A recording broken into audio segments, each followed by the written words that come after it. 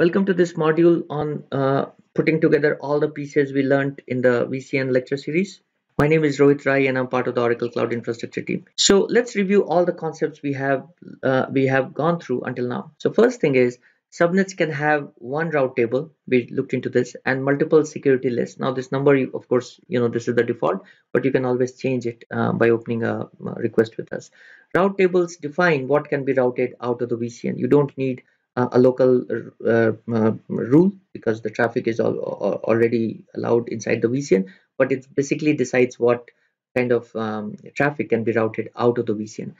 Private subnets are recommended to have individual route tables to control the flow of traffic outside the VCN, and not just their own route tables, but also security list. So your things are much cleaner. You don't mix and match private and public subnets. All hosts within a VCN can route to all other hosts in a VCN. There is no local route rule required. Now this is great because otherwise you would be writing local route rules to allow the traffic. Now the thing to keep in mind is even though this is true, you still the host within two subnets cannot talk to each other unless you open specific ports. So or unless you make changes to the security list. Security list manage connectivity north south, so whether it's incoming outgoing to the VCN and east west. So this is what I was just saying, internal VCN traffic between multiple subnets, you still would need to operate on the security list and make changes for the traffic to flow between them. OCI follows a whitelist model, which means that you must manually specify whitelisted traffic flows. By default, things are locked down, like I was saying, right? Even if two instances are in the subnets within the same VCN, it's not automatically, the traffic is not allowed between them. In fact, instances cannot communicate with other instances even in the same subnet unless you permit them to. So you can test this out, and this is going back to the whitelisting model we were talking about earlier. Final thing, we looked into this in the previous module. Oracle recommends using network security groups instead of security list because network security groups lets you separate the VCN subnet architecture from your application security requirement. What does that mean?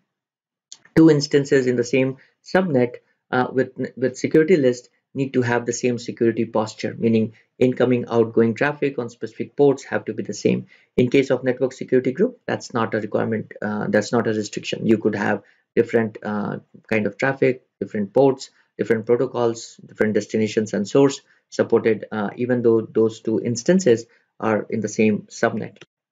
So let's look into this from a sort of a graphical, easy to understand mechanism. We have gone through this in several demos, but it's good to recap here once more. So we have a region, we have a VCN. Just again, for sake of simplicity, I'm not showing ADs. It can be a multi-AD region or it can be a single AD region. We have two subnets here. There's a front end and there's a back end. And again, we have seen this in the previous demo. The front end can be a web server. The back end can be a database server. And of course, the web server is talking to the database server to store the data, retrieve the data, do something there. There can be a middle tier. Again, just for sake of simplicity, I'm keeping it pretty high level. Now, of course, first thing, because front end is a public subnet, it has its own route table, and backend is a private subnet, it has its own route table. Similarly, front end has its own security list, backend has its own security list, right? Pretty straightforward. So what is front end's requirement? The front end requirement, it's a web server, it has a public IP, it wants to go to the internet, people should be able to ping the web server. So it has traffic going to the internet gateway. Now, in case of the backend, we don't want to allow that kind of traffic, right? We don't want to allow the traffic to go to the internet. But in this case, it could go to a NAT gateway, it could go to a service gateway, because let's say NAT, it wants to get some updates and patches from the web.